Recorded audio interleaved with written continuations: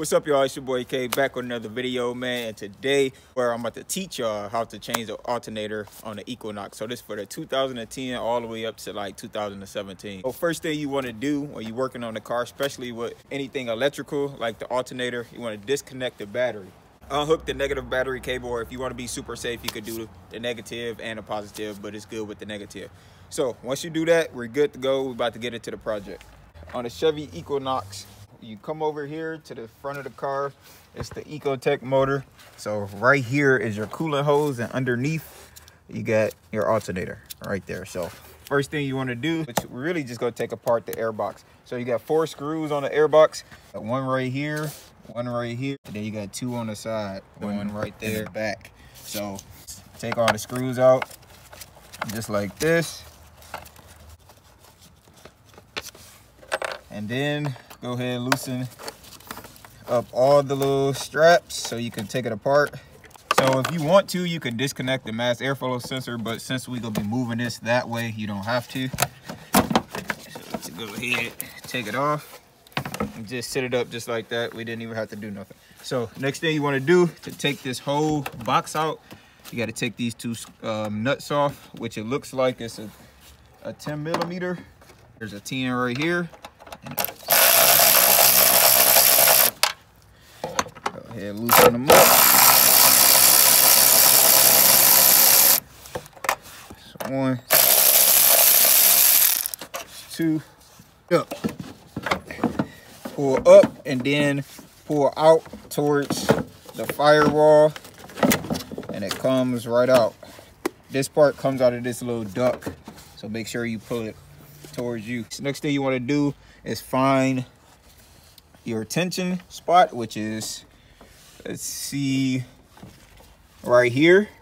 So it's kind of tucked off. All right, you guys, so what you want to do is go ahead and put your ratchet on there.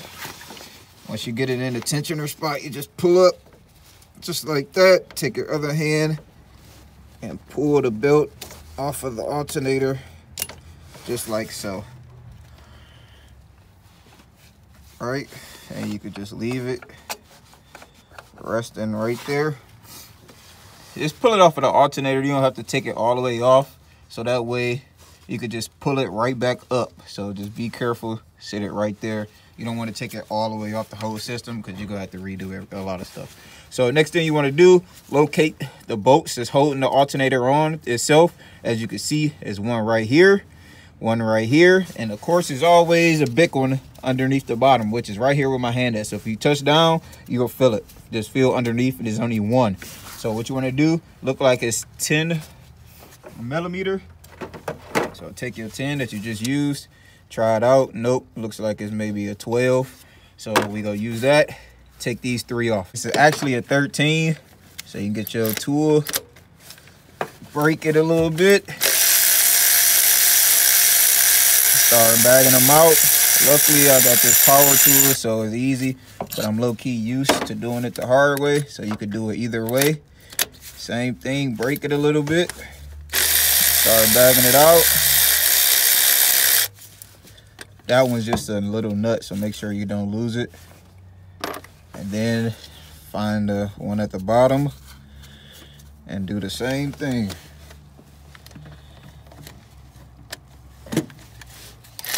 So this is the issue. The AC line right here is in the way. So because of course you have to pull it out. So what we're going to do to bypass messing with the AC line, because you don't want to bend it, you don't want to tamper with it, we're just going to take this out right here. So the stud. So what we're going to do, take a 5 millimeter, put it on there, and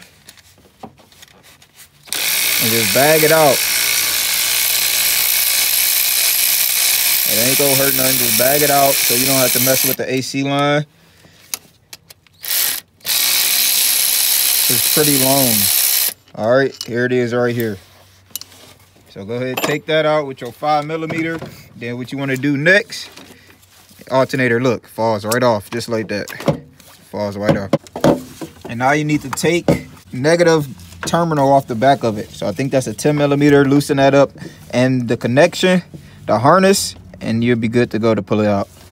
All right, so what we're doing is just putting that one in there, We're gonna go ahead, try to angle this one in here too, at the bottom. Start it. Remember, you might have to wiggle it around or whatever till you find a hole. Sometimes working on cars is more about feeling than seeing. So go ahead and do that. I'm gonna start this one as well. Yep, there we go, right there. Now let's go ahead and tighten them down. So we get in here.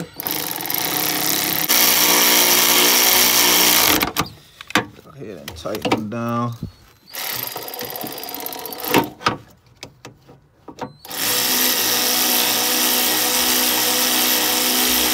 Make sure you tighten them down good. Now remember, this is a 5. So you get your 5. Go ahead. Tighten this one up.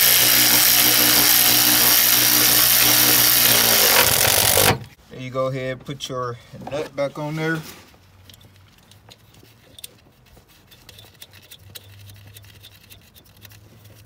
And snug that down with the 13. Give it a little snug. All right, you guys, so now what you want to do is, everything is on, go ahead and put your belt back on. So what I'm gonna do is grab it just like this. Make sure it's connected on the bottom, just like that. Go ahead, pull it.